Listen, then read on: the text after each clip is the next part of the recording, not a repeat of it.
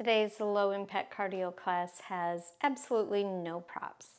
So let's get started with our feet nice and wide. You know, I like to frequently feel this way, and let's just feel our breath. I like to close my eyes.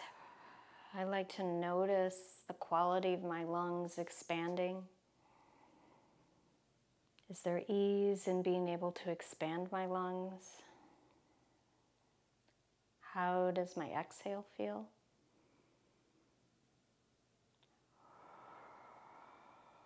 If I bring that exhale out my mouth, how does that change it? And I'm just noticing with my hands releasing now the space at my neck and my shoulders. And so I'm moving things around a little bit, my fingers, move my feet a little bit so I can feel my toes. How do my ankles feel? And let's move side to side a little bit. And let's think about powering it from our bum. Pushing from this bum to go this way and the other way. A really nice little warm up here. So just think about powering it heel to bum. And then think about, can you feel a different quality if you pull from your inner thigh? So can I pull from this inner thigh to get over here? And pull from this inner thigh, almost like you're pulling up on your pants. So just noticing, does that feel different?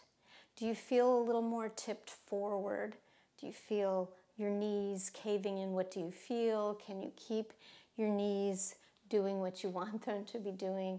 Let's switch again to pushing from our bum. So we're just noticing, we use both of these sets of muscles, these adductors and the glutes in this kind of movement. And we're just noticing, seeing where we feel it the most. Good. So let's just shake out a little bit, and we're gonna sway just side to side, shaking out a foot as you go. Good.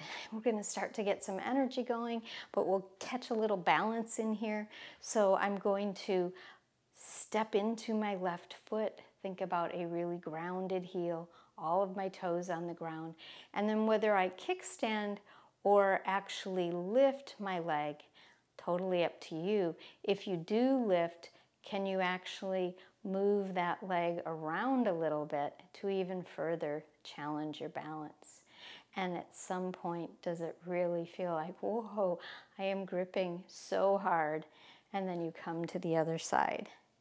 So whether you're right here and you're just grounding through this foot, if you're lifting and putting down, if you're lifting and balancing, if you're moving that lifted leg just a little bit in different ways, however you want to move it, just noticing the challenges to your balance.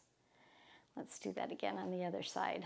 So you can just go right here. You don't have to do a complicated choreography.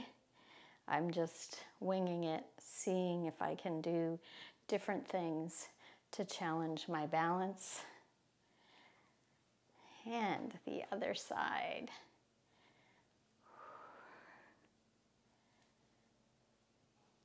Good. Let's do a little squatting.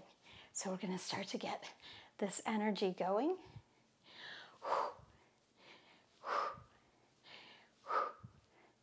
Remember, you're on a stick, and we're not going to hinge over. We're really trying to move our bum back. Our knees do go a little bit forward too. There's a little bit of both, but it's not all knees forward. That would be way too much quad. We want to really work our glutes. Good. Okay, let's get some hamstrings in there. So really pull with those hamstrings. Pull, pull, pull with those hamstrings. Feel the hamstrings. Really feel that you're not dumping into your low back. You're really pulling from the back of your leg. Can you feel that? Good. And we're just giving 30 seconds of each item, and approximately 30 seconds. I've got a little timer, and now we're going to squat again. Really nice squat, sending that bum back. Sending the bum back. And I'm not looking at the camera so that I can really model for you, keeping my neck nice and long in the back. We're almost there. And holding. Great, okay. Shake that out. We're gonna play a little bit. Gonna use the wall. You can do it in any way that you like, side wall or front wall. We are going to single leg hinge. So we're just coming down and coming back up again. And down and up. And you could use a chair for this as well. Just thinking about the role your abdominals play, your inner thigh here, your bum, and then down. And can you bring a leg up and out and up? So now I'm pushing off the wall a little bit. It's really kind of fun. I don't want to arch and curl my low back. Trying to keep that pretty neutral, so my back leg is not going up super high. Wow, that was fun. Okay, shake out your toes, just let everything go, and we're gonna come at it again, doing the other side. So finding your right distance.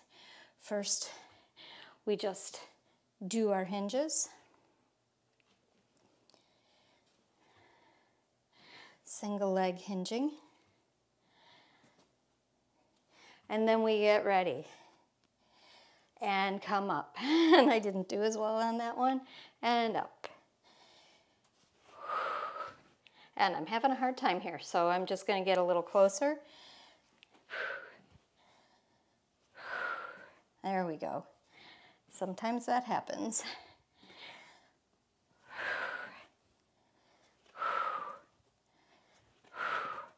I hope you notice that even when you have a hard time and there is some frustration, you just make an adjustment and get going again. It's the best way to deal with it. Okay, so from there, let's continue to bring those knees up. We're just gonna tap that knee with the opposite hand. So I've got some breathing going on, that's good.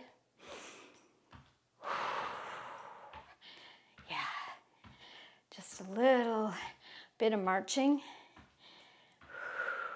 Starting to use those hip flexors a little more. And then we're going to come down to the ground. We won't stay there, but we're coming down. Okay, so coming down to the ground, we are going to get on our hands and knees, and you can always pad your knees, or you can have your hands on your couch and be standing on your feet, and we are going to do bird dog.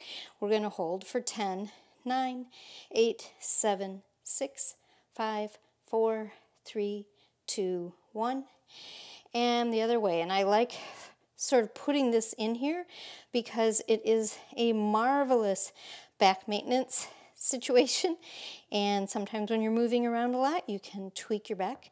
We're just reminding ourselves to take care of our back, and it's a good moment to recharge your breathing.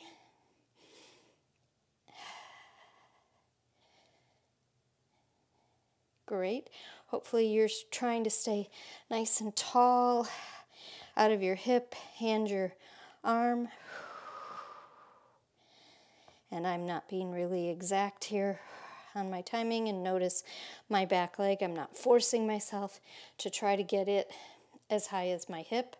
I'm just allowing for whatever my body feels like today.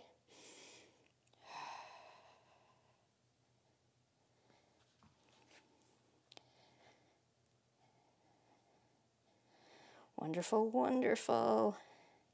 Fantastic. and shake that out for a second.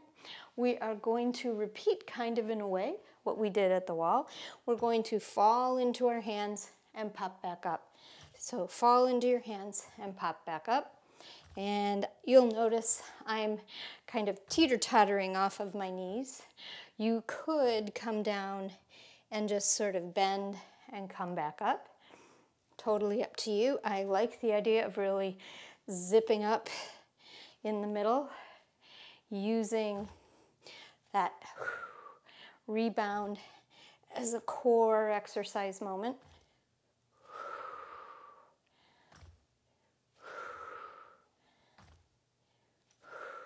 Great, and that's all. We're coming on up. We are going to do half jacks. So here we go. Heart rate going.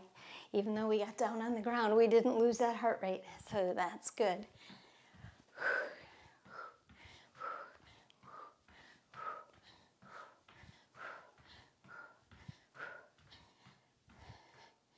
Good. And we are gonna go back to hamstring curls right now. Hamstring curls are one of my favorites, as are half jacks.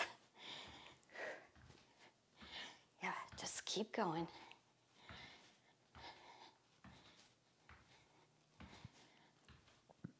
Good, good, good.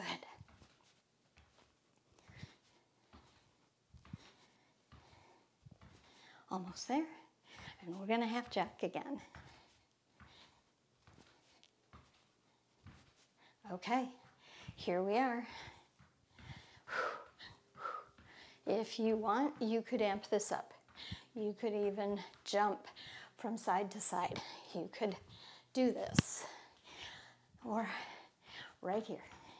Either way, you're reaching those arms, you're pumping that heart. So you're doing the work. Almost there, and we'll hamstring curl again. And ready.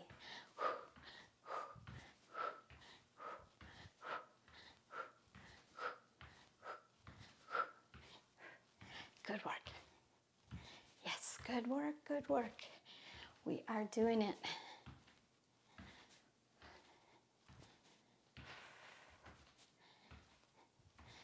Almost there, and we are going to come down to the ground. Awesome. Okay, down to the ground we go. Maybe you hold on to something, maybe you don't, depends on how you feel. And we are going to lie on our back and do a little bridging. So the place we're going to start is we're going to bridge thinking about our right foot being the motivator of really pushing down. So yes, we're using both feet, but I really want you to think right foot, right glute. Just getting ready for the fact that we're going to do single leg in a second. Okay, so if you're ready, we're going up, and then we're going to take one leg right here, and we're going to go out and in, and out and in, and 3, and 4, and 5, and 6, and 7, and 8. And then you're going to pulse 1, 2, 3, 4, 5, 6, 7, 8. Whoo! I bet you felt that. Shake that right leg out. Okay, so 2 legs, and we bridge for a moment, just thinking about the fact that it's the left leg that is the support leg here. So really make sure you got your legs, feet where you want them. And we're going up and then in and out. 1, 2, 3, 4, 5, 6, 7, and 8. And then pulse 1, 2, 3, 4, 5, 6, 7, 8. And coming back. Wow. Well, that was a really quick, nice little glute emphasis. And we can come right back up and we can march. So we are marching and marching. Just getting ready for the next movement. And we're going to march with our knees going a little bit higher, starting now. And maybe thinking about just doing an uppercut or thinking about elbows to knees, although I don't want anybody doing a tuck of their tail and curling their spine. So it's a little different here. We're not going to do that. I'm sort of coming across my body. And we are almost at our 30 seconds. It's amazing how quickly that goes. Let's just shake it out for a second. Shake those legs, shake your fingers, shake everything, and then let's just take a little walk around. So take a walk, give yourself a nice little walk. Yep, and a backwards walk and a forward walk, and then start to notice your legs, notice your glutes, notice your breathing. Very good. We're going to do a little repetition. We're going to go knees up, and if you want, you can turn it into a skip, or you can just knees up march, whatever you want. We're getting near the end, so you could give it an all-out effort.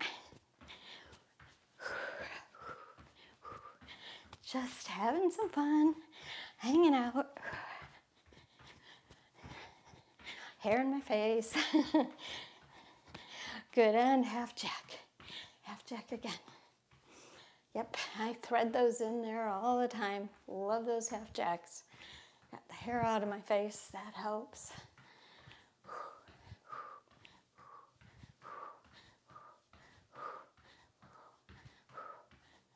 Good, very good. And we're gonna walk again. So walking around, and I'm not marching in my walk, it's really a walk. And I'm just noticing. Notice. Maybe even straighten that out for a second. Let your fingers fly now. I was sort of cupped, so I'm gonna let my fingers go. And I'm gonna give another half jack and hamstring curl. So half jack. So good. This is definitely a series that you could put replay. It would be a really good one to hit replay and do all over again.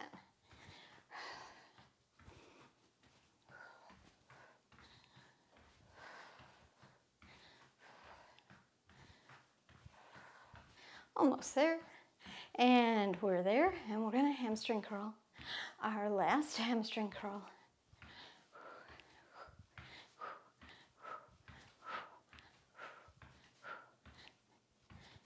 Good. We're gonna have a little last of everything and even get in a little curtsy that we haven't done yet today.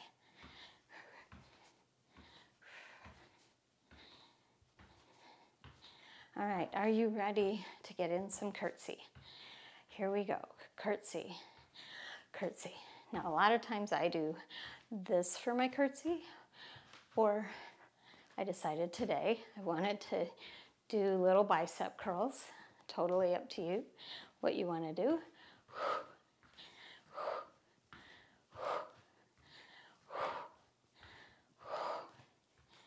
Good. Just keep working it. Time flies when you're having fun. Great, and just a little marching to finish it off. So 30 seconds of marching, we can certainly do that. This is not a high knee march. Pretty easy. Yeah, really nice. Almost there. I hope you got your heart rate up. I know I did. And we're just gonna sway side to side, let our arms go, little toe tap, bringing it down, slowing it down. Feel the warmth in your legs and your core. Yay.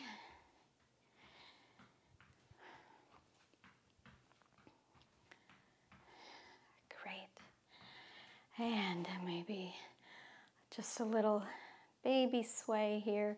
Don't thrust your hips forward when you do this.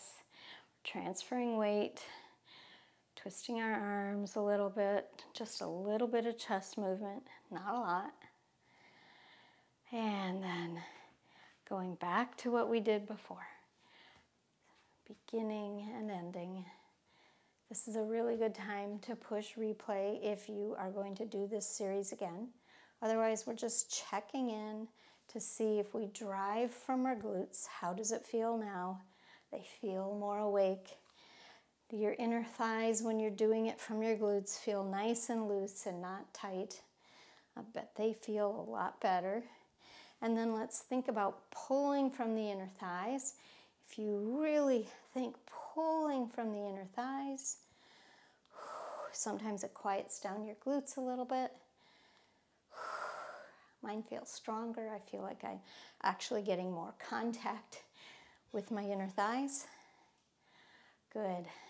And just shaking that out. And noticing, just letting everything go. Long back of my neck. Lifting my toes and putting them back down again. And ready maybe for a cool down or hit replay and do it again.